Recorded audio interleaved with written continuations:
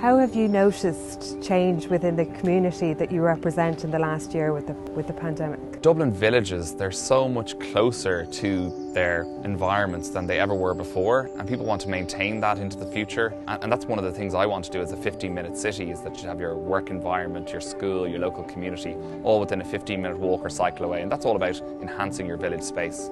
Everyone has seen a lot of change in the last year because of the pandemic. What positive changes have you seen within the communities you represent because of that? I think the positive is this spirit in Dublin that maybe, people outside of Dublin often say that Dublin is a cold place to live and we don't have that community feel that you have outside of it. I think that's actually changed, but we have to make sure as we exit the pandemic that we hold on to that, and I think you do that through national legislation in terms of your work and your right to work remotely, in terms of childcare and ensuring that childcare is not a barrier to work, and just actually the space where you live, the public realm, that there's places for people to gather.